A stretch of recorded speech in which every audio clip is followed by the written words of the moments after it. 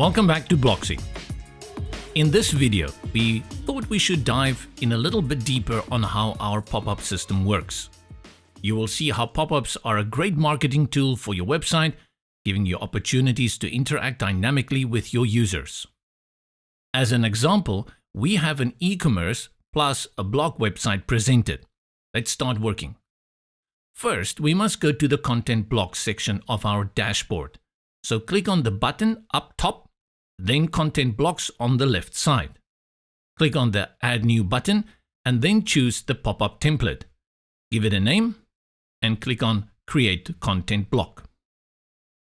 In our first pop-up created, we will insert one of our newsletter subscribe forms using the Blocksy shortcode.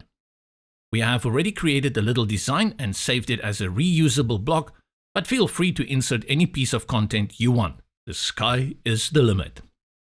Once we're done with our design, let's move on to the pop-up settings pane. We will first need to choose the position of our pop-up. I think bottom left would be cool for this demo. Next, you're invited to choose the pop-up size. Let's go for small for this one, since we do not want to be too intrusive. The next setting lets you choose the animation that the pop-up will display once it appears on your screen, as well as its duration. And here comes the interesting part, the trigger condition. The trigger condition will let you choose the expected behavior of your user before triggering the pop-up on the screen. Once the conditions have been met, the pop-up will appear. For this one, we will choose to go with after X time, as we want to remind our users about the newsletter after a bit of time has lapsed, after they've had enough time to check out our website.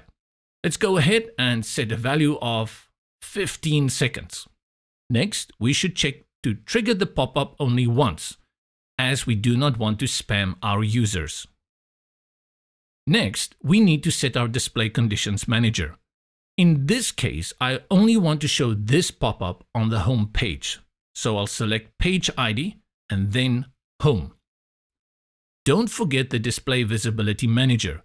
For our case, we'll only display it on the desktop. Great, we're done with the first pop-up. Now it's time to implement our second pop-up. For this one, we'll choose to show a promo video for our new product on our blog posts. Start by creating a new pop-up, and again, we have already prepared a design for this one, so we'll pick a reusable block. For Blocksy's settings, we will choose to center it on the screen with a custom size. For the trigger condition, we choose scroll to element and input the element's class name in the field. For our display conditions, we choose to only display it on the single post page and again, just on desktop. Great, let's quickly set up the final pop-up. For this one, we'll choose to feature one of our products when checking out. Let's quickly set up Blocksy settings here. We'll choose after inactivity with a time of 10 seconds. Display conditions, we'll choose the checkout page. And don't forget to set up an expiration date, because this offer is limited. Done. Now let's go and check out what we have achieved on the front end. Very cool. On the home page, we get the newsletter pop-up after 15 seconds have passed. Let's see the blog posts now. And sure enough, the pop-up triggers after we've scrolled to our designated section. One more thing we'll have to check out is the, and pun intended, checkout page. Great! Another story of success. The pop-up appears here as well. Well, that's pretty much it.